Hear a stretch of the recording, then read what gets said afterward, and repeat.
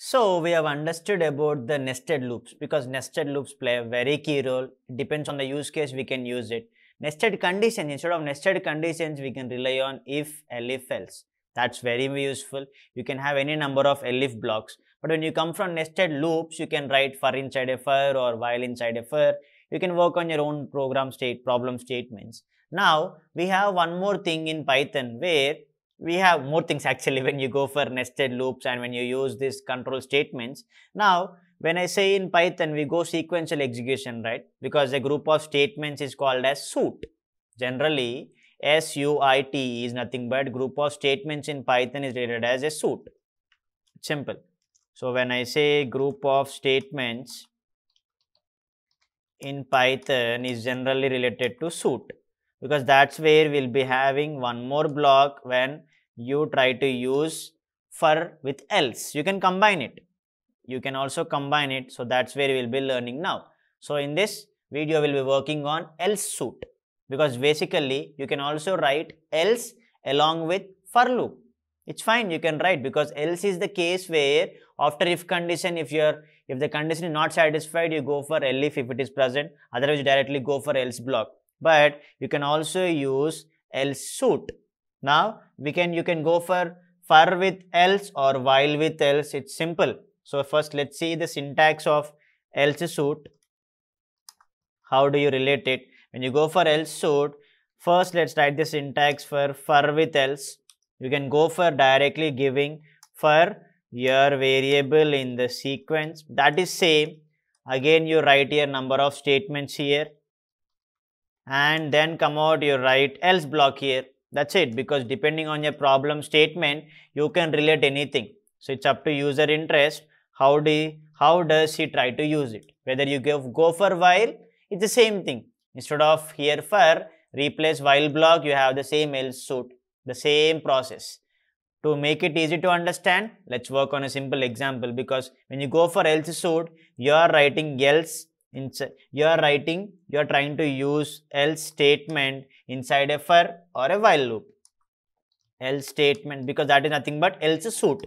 Suite is nothing but group of statements. You are trying to use else statement along with for or while loop. That's it. Now let's work on that, because you can also use break, continue. We'll be working on more examples, need not worry. Let's make it simple. So when you go for and else, what is a simple program? Let's try to take for I in, because always for loop you are using your membership operator. For I in range of any number. Suppose if I take for I in range of 5, I just wanted to print anything. Suppose I just wanted to print hello. I just wanted to print hello. What happens when you just execute this? You get hello printed 5 times, because range of 5 is 0, 1, 2, 3, 4. So to print 5 times, you are just giving it. It's very simple. Why do you worry about it? Now what happens if I use else here? When I print else here, I just wanted to print one more thing. Goodbye. I just wanted to give goodbye. That's it. Because when I go for this approach, the statement after else is basically called as suite. So else suite is nothing but it will always be executed irrespective of about the statements in the loop. That means it doesn't bother about whatever we are having here, because when you execute this kind of block, you see the result.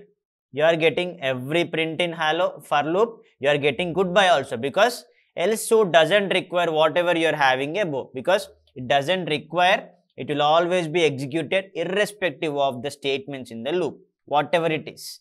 Whether you go for because you gave range of 5, right? Because range of 5 times it should be printed. What if you give range of 0? When you give range of 0, do you have any number?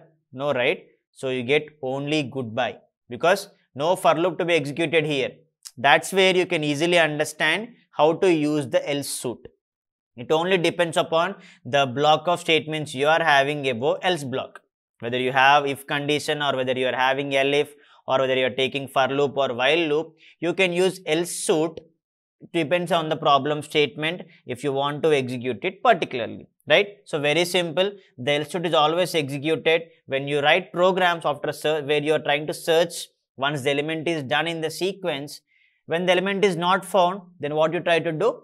There you will be trying to use some kind of keywords like break, continue, pass, assert, which will be understanding very clearly. But we should understand first how to use this for, while.